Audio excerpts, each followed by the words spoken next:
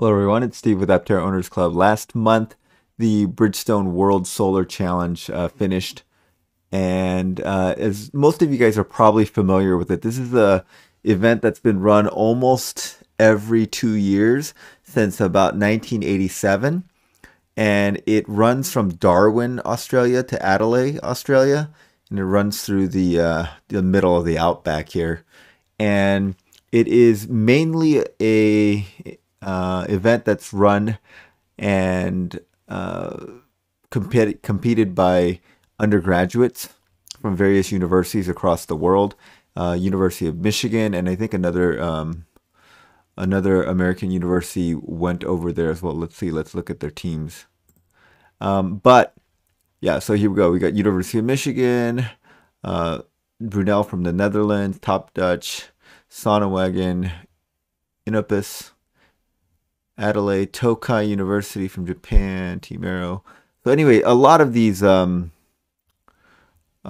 of undergraduate engineering programs from across the world compete here, and it's kind of the premier solar car racing event in the world. And just as a little bit of a background, many of you guys probably remember. I certainly do. If you're old enough, you remember, and you were interested in this kind of stuff when you were younger. In 1987, that was the very first World Solar Challenge, and the GM Sun Racer won the event at an average speed of 41 miles per hour.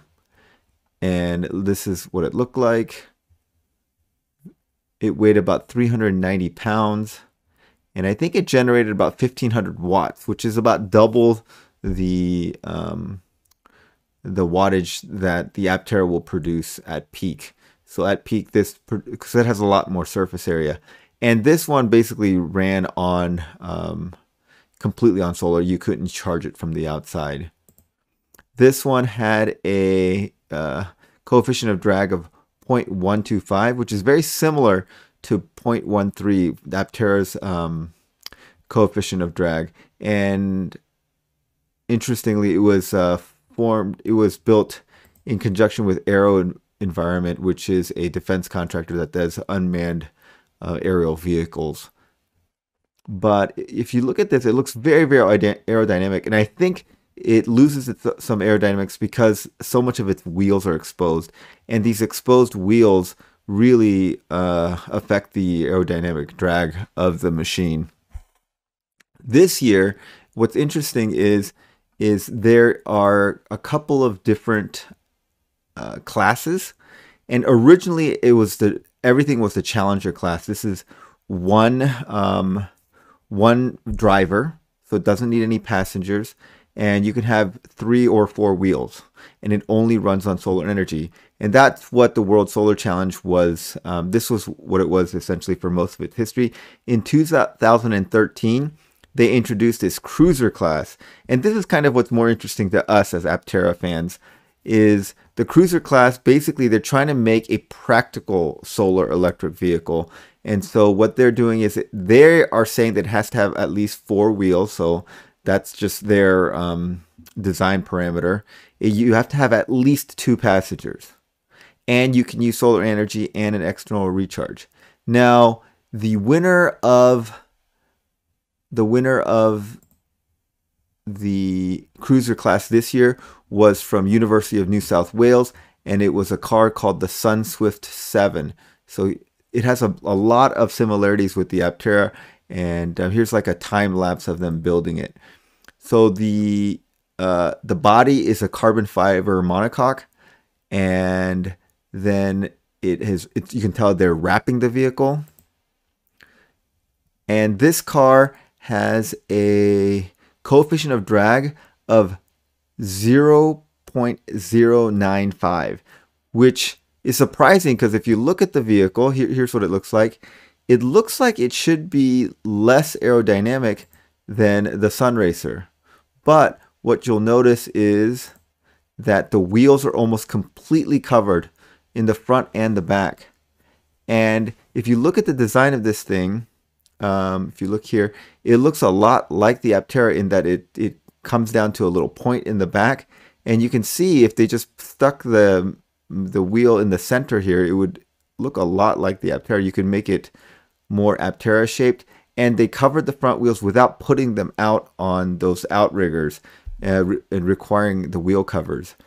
And I don't know how they dealt with the front wheels turning, but if you guys remember from my interview with the creator of the Aero Civic, he had a pretty ingenious idea where basically the front wheels only need to move a lot when you're parking or doing low speed maneuvers.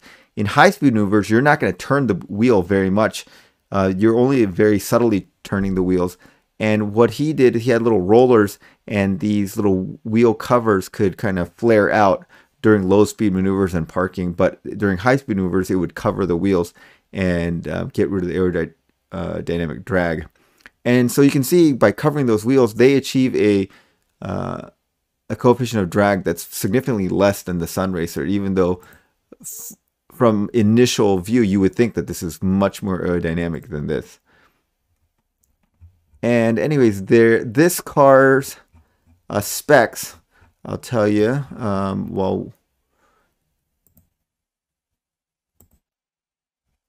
so a couple of months ago, they basically drove 621 miles or 1,000 kilometers in less than 12 hours on a single charge. Their specs are their car weighs 500 kilograms, which is about half the weight of the Aptera. Aptera will weigh about 1,000 kilograms. Their coefficient of drag, again, is 0.095, which is significantly better than Aptera's of 0.13. And their efficiency is what's most impressive.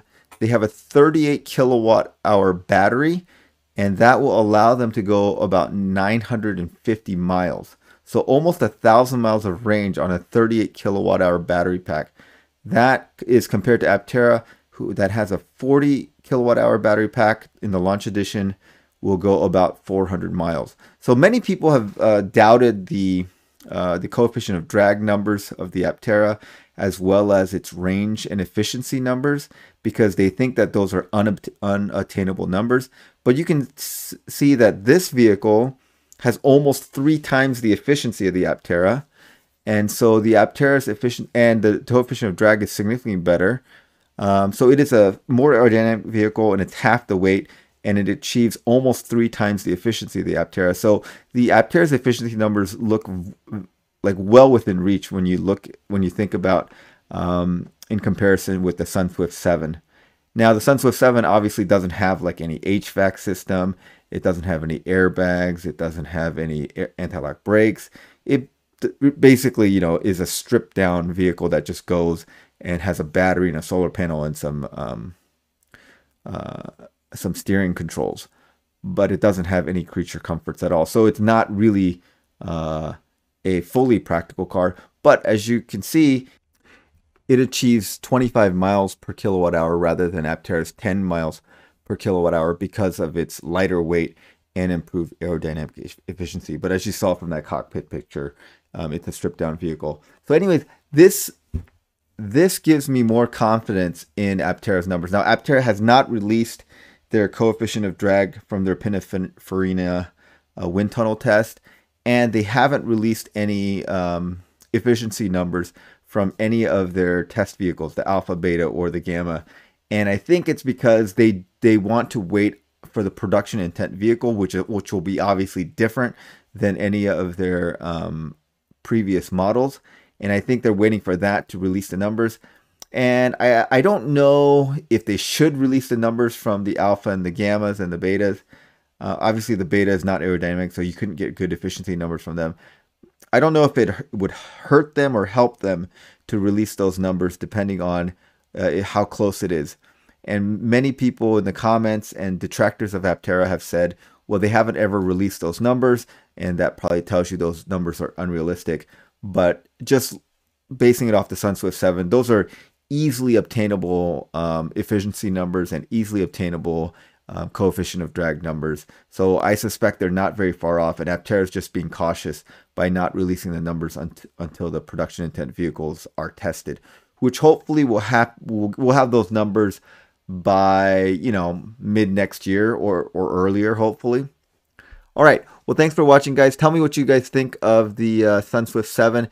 I think it is a good example of where Aptera could go in the future for a 4 or 5 passenger vehicle.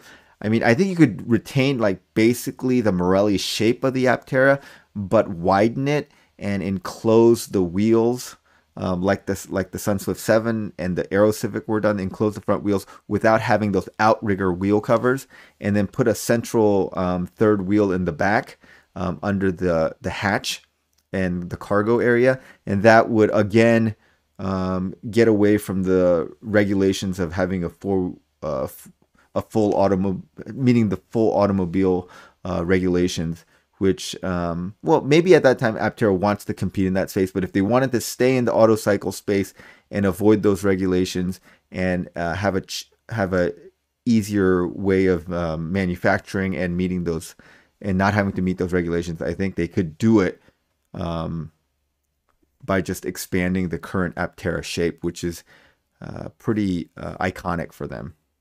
All right. Thanks for watching, guys. Have a great day.